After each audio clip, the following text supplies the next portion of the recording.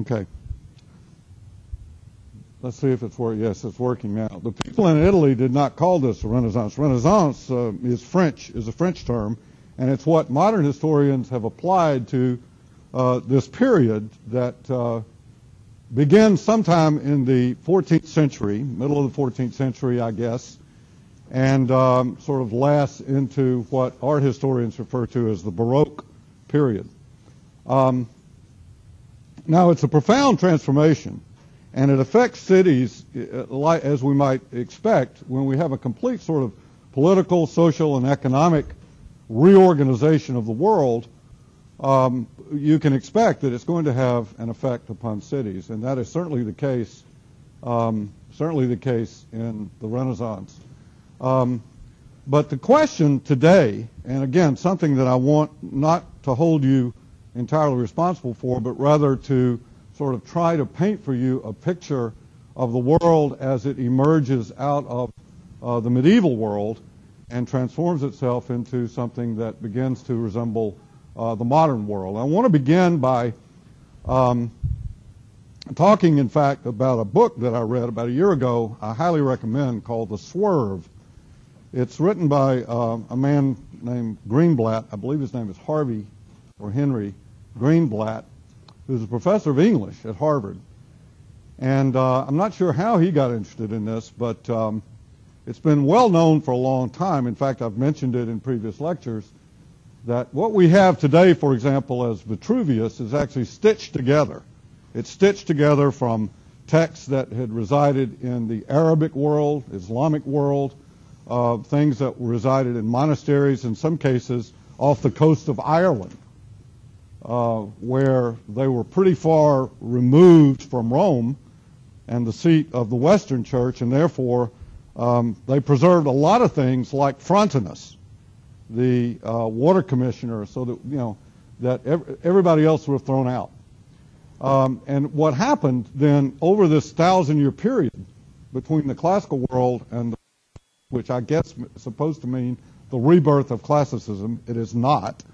It rather is the birth of the modern world that actually is based upon this passion for trying to uncover this fragmentary past that was under their feet. It was all around them. It was still embedded in the walls of their buildings and was sitting in dusty shelves in some monastery somewhere in Switzerland or somewhere in Turkey or somewhere in Egypt, right?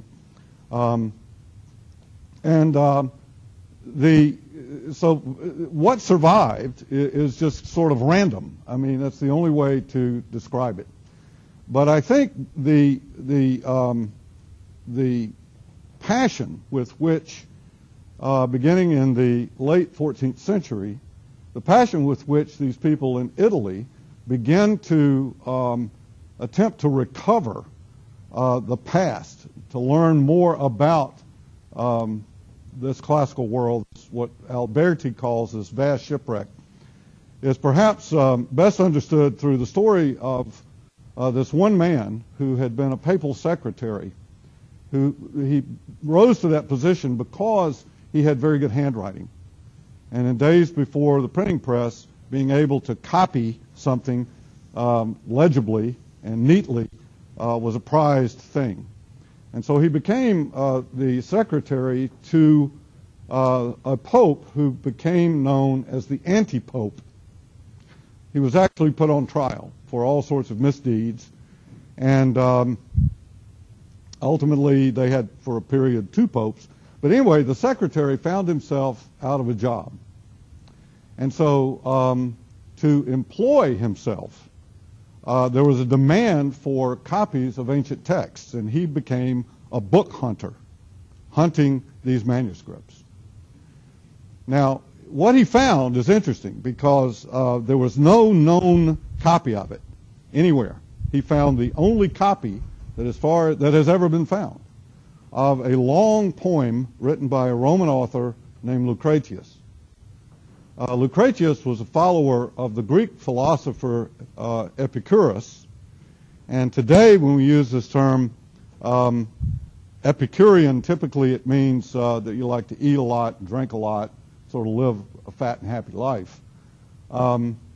But Epicurus actually had put out there, now how he came up with this baffles me, that no matter can be created or destroyed. That what always was, always is, and always will be, except in a different form. You, the chair, the room, the street, the car, is all comprised of these tiny invisible things called atoms.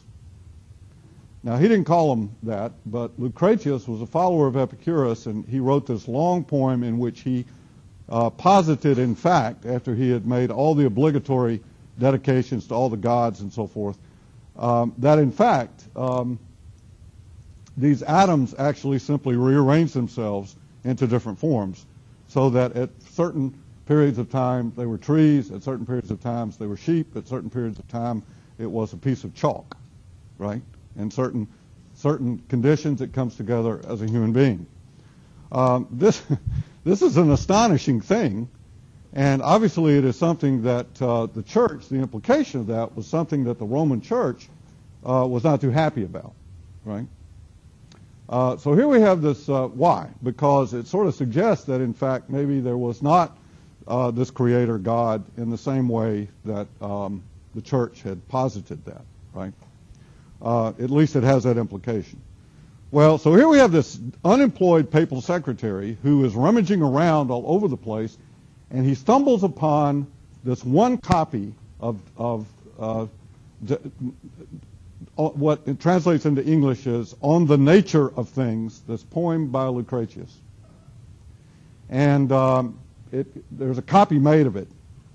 And all I can tell you is that on the day he died, Thomas Jefferson had 5 copies of this poem in his personal library, this long poem, right? It influenced everything that came after it. The notion of scientific experimentation, of sort of objective analysis, of empirical evidence, all of these things really come from the interpretations of this ancient poem by Lucretius. Now, the reason I'm telling this story is because the only way that the unemployed papal secretary could have made a living doing this is if there had been a substantial market for such texts, right? And the question is, who's buying them? Well, clearly the church isn't going to buy something which undermines. In fact, a man named Giordano Bruno, who was a follower of Epicurus and a monk, was burned at the stake, and his statue stands in the Campo dei Fiori in Rome today because he was convicted of heresy, right? So this was not something, but where would the market have come from? Anybody? Merchant princes. Well, who are these merchant princes? Well, as trade began to develop, you began to get the rise of these trade associations, which ultimately became very powerful and were able, in fact, to enter into contracts independent from a feudal lord or independent from the church. We talked about the Masons as being those who had a particular kind of skill that was valuable to the church, for example. And so ultimately, the Guild of the Masons was able to kind of wrest control of their own skill away from these traditional forms of authority. And so over time, in the 12th, 13th, and 14th centuries, you began to get the rise of these trade associations, or the rise of the power of these trade associations.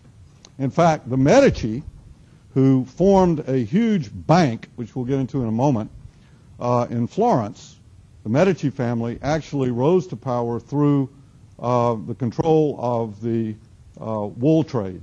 They were actually the Wool Merchants Guild in the 1400s. And then they formed a bank. Well, now, what is the significance of the bank? Well, as I mentioned earlier, sometimes World War II was a horrible thing, but it gave us penicillin, for example, which came from cheese mold, of all things, right?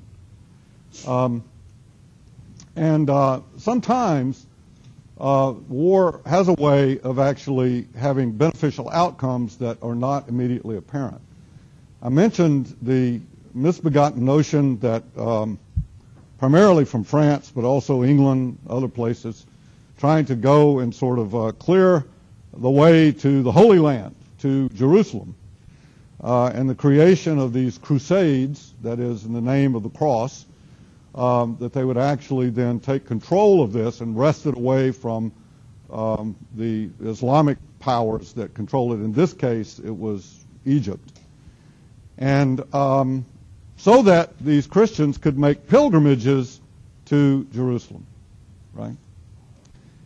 Which they couldn't do for a long period of time. And so a group of people, actually there were two brothers in France, 9 of them originally, 8 of whom are known, formed something called the Knights of the Temple. And they were sort of warrior monks, swore vows of poverty, chastity, so on and so forth. And then they provided a kind of escort during this period, these periods, where they would escort people back and forth, sort of like a bodyguard, so that if a pope needed to go meet with the archbishop in Constantinople, they would provide safe passage. Sooner or later, they became so trusted that, and you had to send ships, and you had to send money, and you had to do all these things to fund all of this. And so people in, let's say, Spain began to deposit money with the Templars, right, which then the Templars would make good on once at the other end of the journey. Now, this is taken from old Roman trade systems, right, that you actually would loan someone the money to produce the crop, and they would pay you back with interest, and then you would actually then sell that to a merchant who would then perhaps borrow the money, and so on and so forth. But you wouldn't carry the money with you. It was too dangerous, right? You don't get on an airplane with $100,000 in cash in your pocket, right, or in your suitcase, right? You have something like what? American Express traveler's checks or a credit card, just another form of that, where in fact you have deposited money in a bank in Atlanta, but if you are in Shanghai, you can use an ATM and withdraw that money, right? The Templars more or less invented that. Well, where did they get the idea? Well, this is really amazing. True story. I was in Salisbury and with my wife on vacation 3 years ago. And in Salisbury Cathedral, they actually, in the complex there, they had the old chapter house, they had an exhibition on the Magna Carta. And it was written in this beautiful script, about 6-point font, Latin, so I couldn't read it. Even if I could read Latin, I can read a little bit, I couldn't read it because of my eyes. So they had this English translation, and I got a copy of the English translation, and I'm reading it. And in the original Magna Carta, there were 2 whole paragraphs that stipulated that none of these kinds of laws applied to the Jews.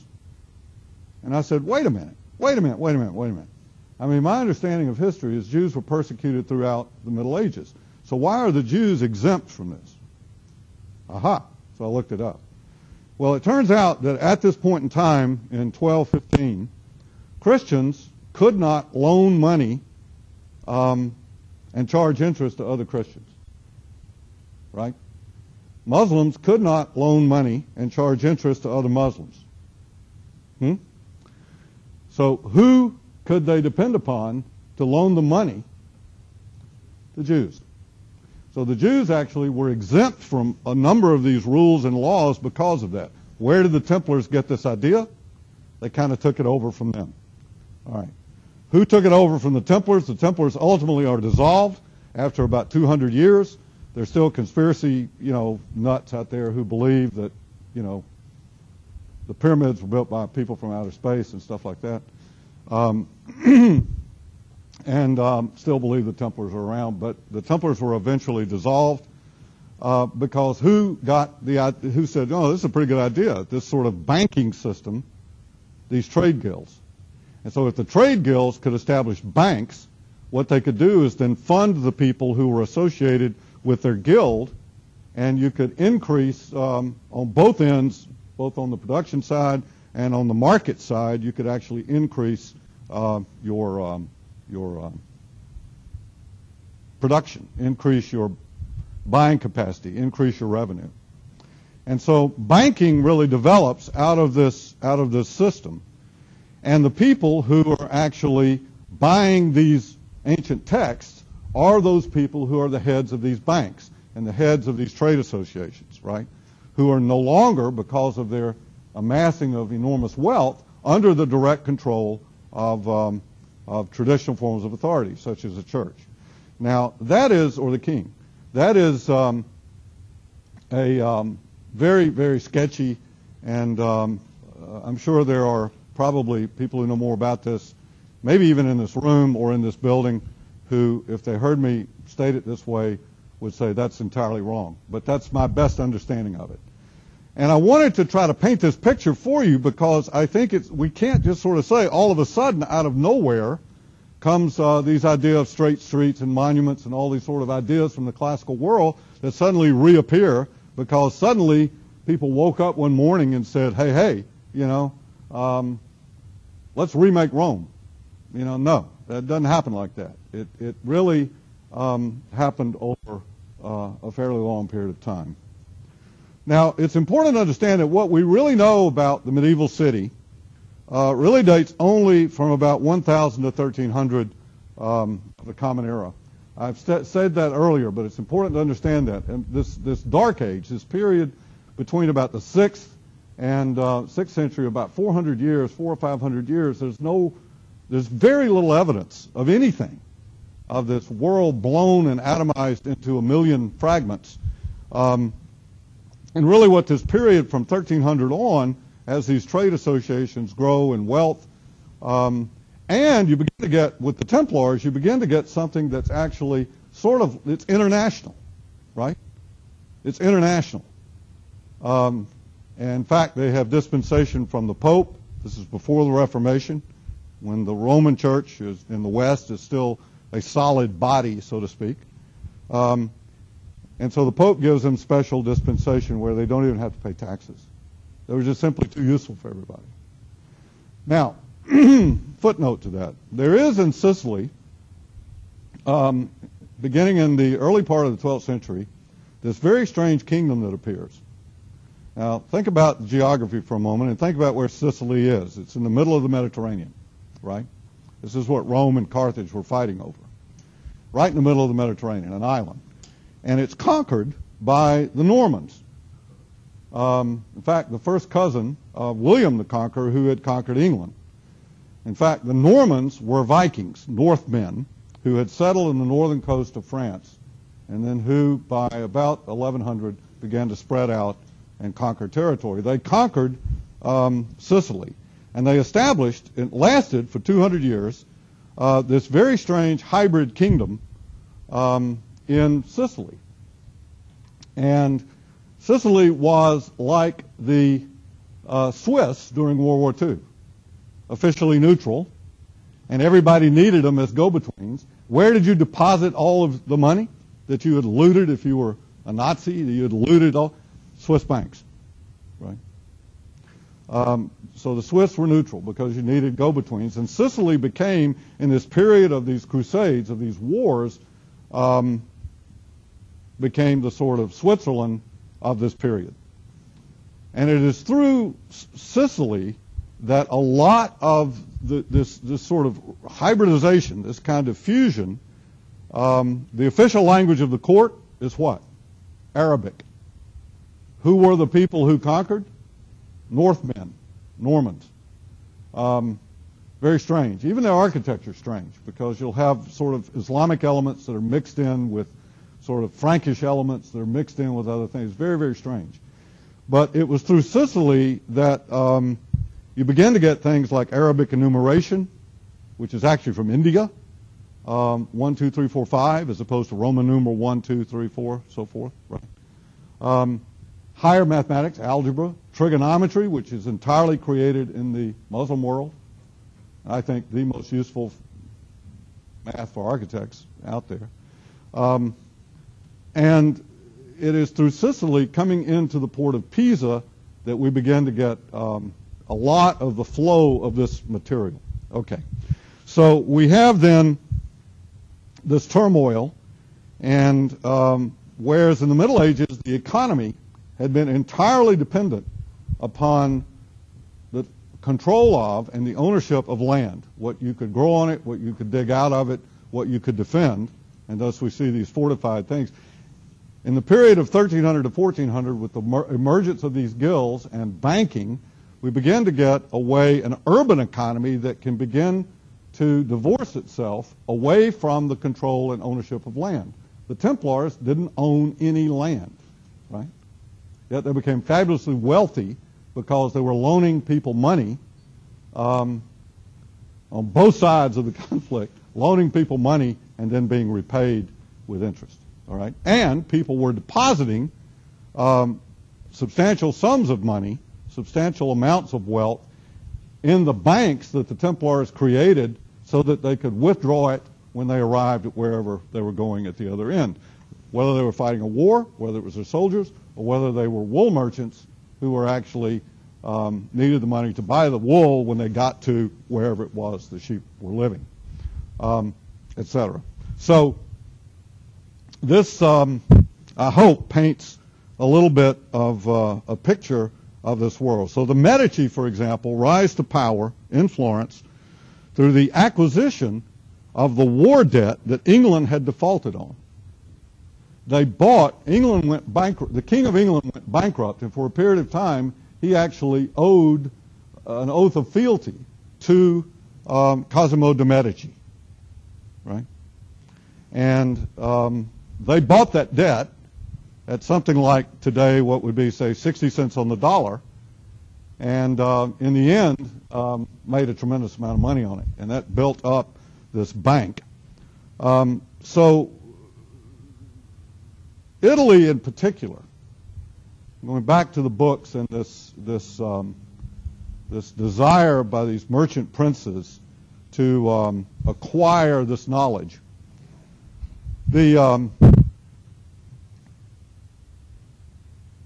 These people never identified with the Frankish, Germanic, and Anglo-Saxon Gothic worlds. For them, it was crude and barbaric, and rather they turned their attention to the south and to the east, to the repositories of what Alberti had referred to, writing in the early part of the 1400s, as the vast shipwreck of the classical world, separated by 1,000 years and with incomplete knowledge based on misunderstood fragmentary evidence about which they knew very little. There were two impulses that I want to talk about today. The first is the desire then to reform governments into what they called republics. They wouldn't resemble what we would call republics today, but in some cases, Siena as an example, they actually formed a republic. In Florence, even though they had a republic, it was a shell and was really controlled by the Pazzis and by the Medici. In the north, in Milan, and so forth, the Sforzas, Genoa, this, on and on. So the first was then the desire to edify, a good old-fashioned word, to make visible some form of political space that symbolized this reformation of the state. And 2 lectures from now, one of them is titled "The State as a Work of Art," because it's an attempt to try to reconceive of the city as something which actually is appropriate for this sort of new condition that they found themselves in, new economically and new politically. The second, then, so the parvis is transformed in a sense into the piazza, in some cases, which means public place, into something associated with the new institution, City Hall, which is actually, in Venice, for example, controlled by the guilds, controlled by the associations, with a duke called a doge who was elected. But in Florence, in Siena, for example, was actually a council of 9 that was actually representing the 3 villages, as we'll see, that had grown together. So this desire to create political space and a city hall, something which was symbolic of the unification of the city as a whole. And then the second, the villa, We haven't talked about villas, but the villa is a very interesting building type, and I want to spend, even if we don't get through all the slides today, I want to spend a few moments talking about this. The villa is a Roman thing. It comes from there, like so much. And the question is, what is it? Well, it's a farmhouse. But if you had a whole lot of money, you had a villa which looked like a farm. It may actually have had some cows and some sheep. Maybe you grew grapes and olives. Maybe you did some other things, but that was not the purpose of it. It was not to derive income from the land. It was, in fact, to achieve something that the Romans called otium, O-T-I-U-M. That might be on a test. That might be the only thing that's on the test here. Otium. What was otium? Otium was best be described as productive leisure. Now, for me, leisure means I don't have to grade any papers. I don't have to prepare a lecture. I can lie on the couch and watch a football game, even though my wife thinks that my time would be much better served and humanity would benefit from me going out and pruning the hedge. Fortunately, Saturday it was raining, and so I didn't have to do that. To me, it's just kind of lying around, right? Not having to do anything. But for, in the Roman mind, otium was something a little different. It was actually productive leisure. Productive leisure means that I'm not just lying around on the couch, but that I'm actively engaged in something that is unrelated to my work, but is perhaps in the end more profound. Writing poetry, reading, teaching myself another language, taking a course on Coursera, doing something which is somehow trying to improve myself. It might even include climbing a mountain or something which makes me physically fit as well as satisfies the soul, so to speak, right?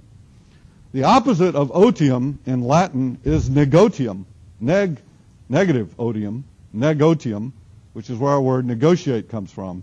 It was their word for business, okay? So the villa becomes important because it is the product of an urban economy, and it has no actual program. Now, what do I mean by that? I mean that if you are building a hospital, then you have to build a hospital, right? It has to perform certain duties as a hospital. If you're building a school, it has to have classrooms, has to have cafeteria, has to have a playground, has to have principal's office, has to all have all these things. Well, what would a villa have to have?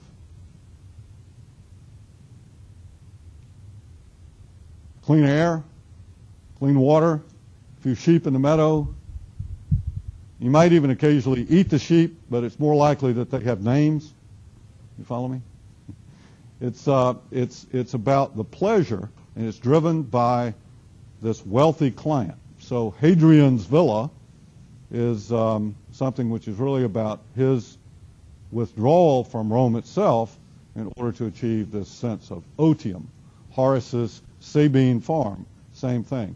Villas were ubiquitous in the Roman world, and of course in the Middle Ages they fell away completely. Only to return when who starts building them again? Anybody? These merchant princes. The Medici probably built 15 or 20 of them. Well, why is this important? Well, it's important architecturally because it means you can experiment with it, because a villa by definition is aggressively modern. In fact, that's the term that the Renaissance scholars used for themselves. Modern, right?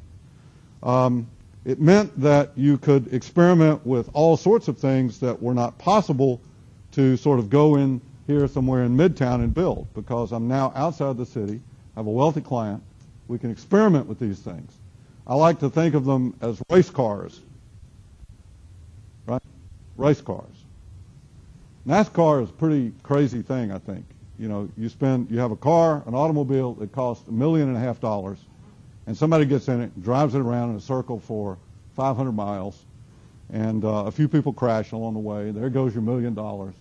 And why would you do that? Why would Ford or anybody else be interested in racing cars? Well, think about the things that came out of racing automobiles, right? Radial tires, rear view mirrors, seat belts, monocoque construction, roll bars. Cars became more efficient, fuel injection, disc brakes, more efficient. They became safer, and all of this by the fact that you had tested them by running them around on this track. And a villa is sort of like that. In and of itself, it's insignificant.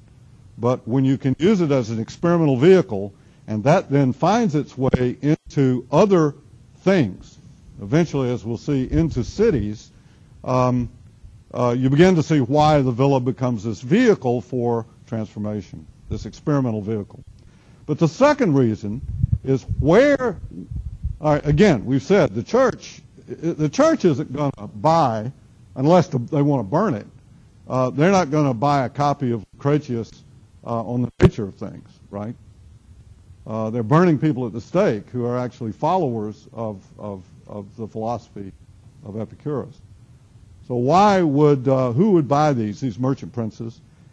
And where would they hire independent scholars who could read Arabic and read Latin and read Greek and read Hebrew and read all these ancient languages in the world? Huh? In the villa. So we have people like Lorenzo de' Medici establishing his Neoplatonic Academy at one of his villas outside of Florence, where he is hiring people away from the church, away from universities were by and large controlled by the church for a long period of time, and he is employing them to put all of these classical texts back together. So the villa is important in two ways. One is it becomes, in a sense, a kind of academy based upon their interpretations of the Academy of Plato, for example, or the schools of Aristotle, for example, in which they're then kind of stitching these things back together. Now, what we have today, in most cases of these classical texts, has been stitched back together in this way. So the villa is very important. And in the Renaissance, with the collapse of the Roman world, the villa as well as the forum had disappeared. And as we've seen, the medieval European city reverted to a centripetal pattern only to emerge with market functions after about 1100 AD. And with this reversion, the concept of the villa as the embodiment of an idealized rural life ceased to exist. Likewise, the political organization of the feudal city with a powerful overlord had no room for political debate or public life in either the ancient Roman or the modern sense. As market functions returned and experiments with republican forms of government in Siena and Florence returned, the villa and the forum became the models for architectural experimentation, embodying the vision of a new world built from incomplete and mostly imaginary evidence of a classical past. Yet this past, however fragmentary, served to fuel the imagination of the 1400s. Consider Alberti's introduction to Book 4 on public works in De Re Edificatoria. We shall consult, therefore, the experienced men of antiquity who founded republics and laid down laws to find out what they had to say. From this, Alberti quotes Plutarch on the divisions of society into those who laid down and interpreted divine and human law and those who work in the trades. Solon, the lawgiver in Greece, in Athens, provides him with the place of the farmer and the artisan. Romulus and Numa Pompilius are cited as to the role of the military, the patrician, and the worker.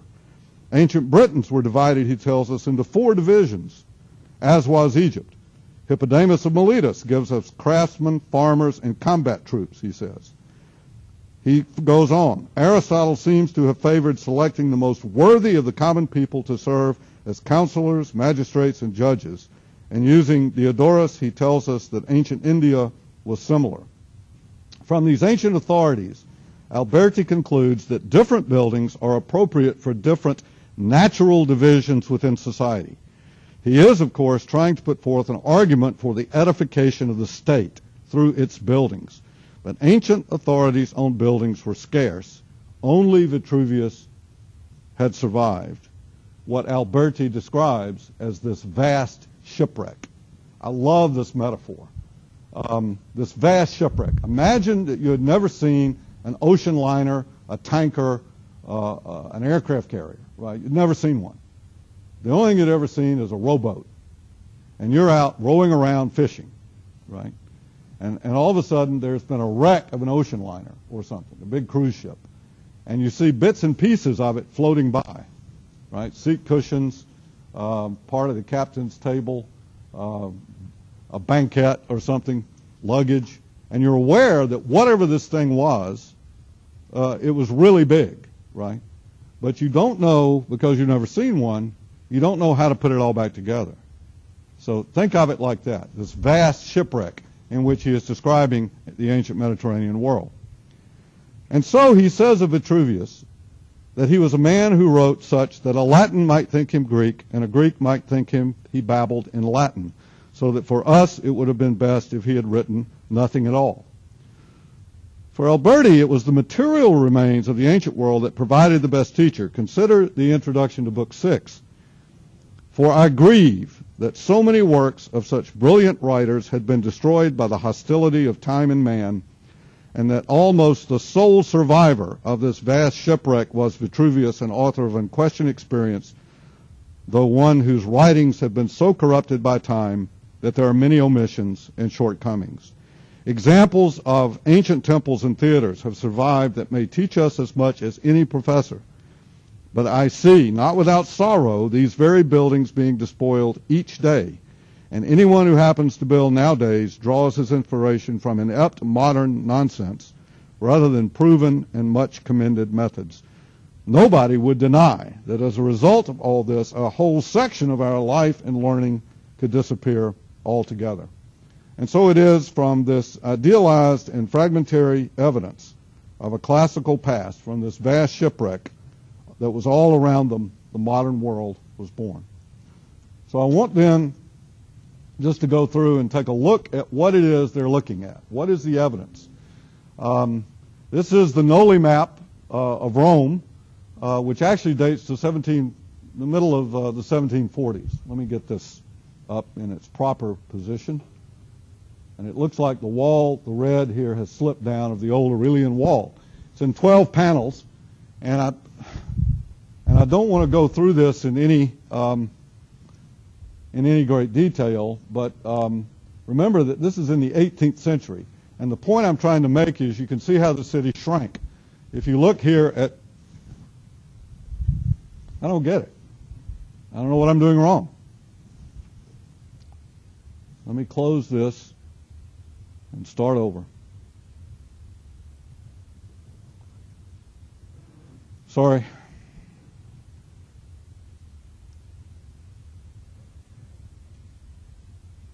Bring it back up again. Fortunately, it was the first slide. No, we don't want a timeout. We want this.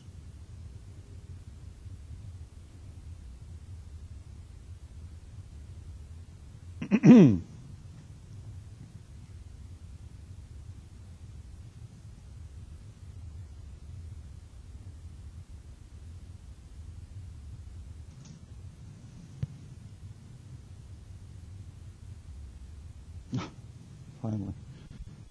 It looks like this red line has slipped. I'll try to correct that, but you can see the outline here of the Aurelian Wall. Now, Rome itself was much larger than the Aurelian Wall. Just to orient you, this is the Palatine Hill, there's the Colosseum, the Esquiline Hill, Chilian Hill, and the site of the Circus Maximus, and you can see how Rome has shifted to the north. Rome is still fairly small, as late as 1748, and this map was made. Again, this is just to orient you to the Aventine and the Palatine Hills. Most of the city, even what was inside the Aurelian Wall, this is, I believe, the Porta Maggiore, is actually farmland, vineyards, vigno, orto. It isn't actually, there we see the Baths of Diocletian, which have been converted into a monastery and a church. And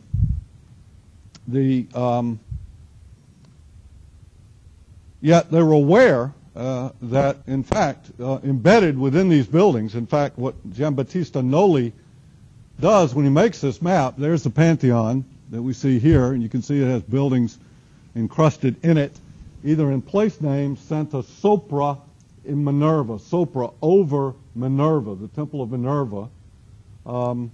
We have the shapes of things like the Piazza Navona which is actually, of course, the stadium of Domitian, which was used for foot races, a Greek stadium.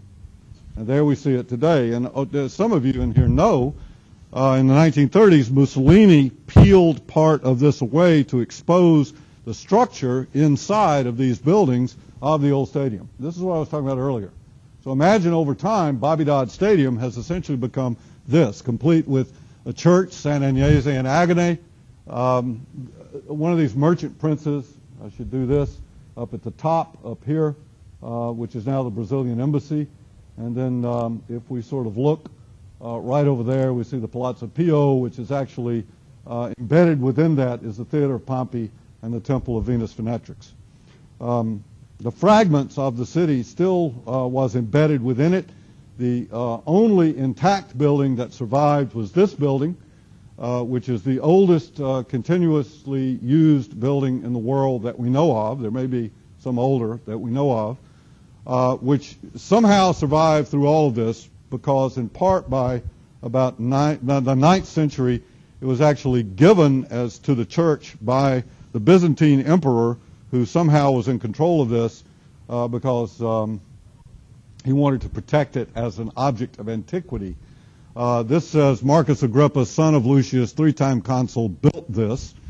And so it was converted to Christian worship sometime around 800 A.D.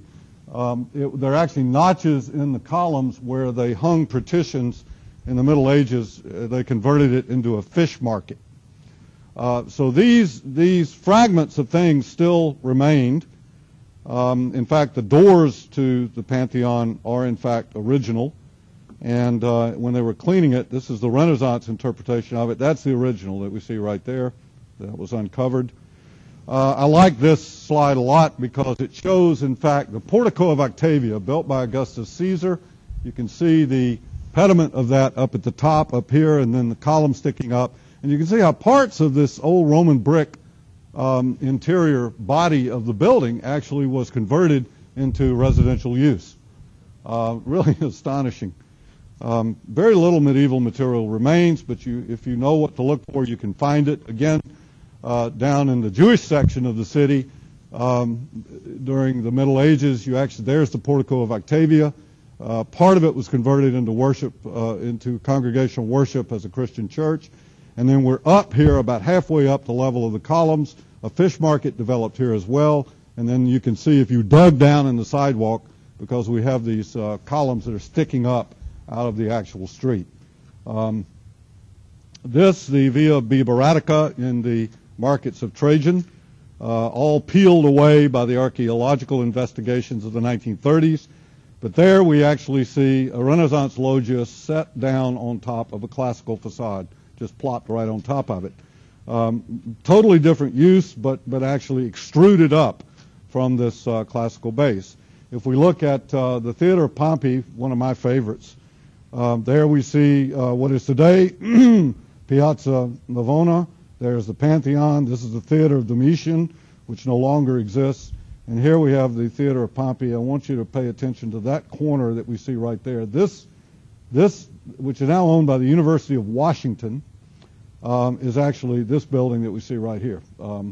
It's still embedded within it. Some of you in the room are familiar with that. That's where you stay if you're interested in that Rome program I talked about, Rome and Greece. But this corner that you see right above the guy with the yellow bag, if you look, is this corner that you see right here. Okay? That's where you are. So they were aware that encrusted in this, when you made repairs to a building, when you went down in the basement, when you would hit your head on some piece of something. And they began to try to recover this in the same way that they began to try to recover these texts. Although they were not funded by the merchant princes. The merchant princes wanted the texts. What the artists wanted was to find out how to make it. So they're actually digging stuff up. We know that Brunelleschi and Donatello, good friends, actually went to Rome to dig. They were known as the treasure hunters. There we actually see the Theater of Pompey on the left. We see it as it fragmented up in the middle, and there we see an aerial photograph of the same thing today, and you can see it still embedded within the street pattern. And this is Lanciani's map from 1897 showing the same thing, photographs I took. The material, by the way, was pulled off of that and used to build the Palazzo Pio that you see on the right, as well as the Cancelleria and the Palazzo Spada that we see down in the lower part. Now, imagine that you are a sculptor and you're living in 1380, and you go down to Rome, you start digging around, and you find this, right? And you say, you know, we can't make that. This is better than anything we can do, right? So it plants in your mind that this vast shipwreck was some sort of like a race of superior beings or something, right? That it was, in fact, they were much, much better. And thus they got anything they could, a torso, an arm, a leg, a head, anything that was intact that they could then model themselves after, try to look and see how do we make these things. This little bronze, one of my favorites from Pompeii, little boy with the duck. These are the 3 sheets that you should read. So, Siena. We're just about out of time, so we will come back and deal with this the first thing on Wednesday. But before we break up, I want to show you this. You know, there's a tendency to think of that somehow the so-called age of humanism arose and the church went into decline. That is not necessarily true. These things are operating side by side, although it questions the traditional forms of authority. This is a church, this is a cathedral church in Siena, and what you're seeing here is actually under construction. There you see the column bases, under construction of what would have been the largest Christian building in the world, larger than St. Peter's. And it was under construction in 1348 when the bubonic plague hit Siena and construction came to a halt. And from that point on, Siena fell under the rule of the Florentines. Now, at the same time that they are building this church, they are building this, the Piazza del Campo, the Piazza of the Fields, and a city hall that we see here with a single tower, which is divided up into 9 divisions like slices of a pie, each one symbolically representing one of the contrada, in which each contrada had a representative on this town council in this experimental form of government. So while the church is certainly growing more powerful and has, in this case, an attempt to construct the largest church in the entire Latin West, at the same time they are building a new kind of space which we've not seen in the medieval world, which is in fact associated with City Hall. That is political space to create a forum. So we will leave it with that, and we will pick this back up on Wednesday. And I hope that what I've done is to try to paint, as I said, to outline a kind of a picture or a portrait of what was going on in the background that motivates people to build what they built. Okay?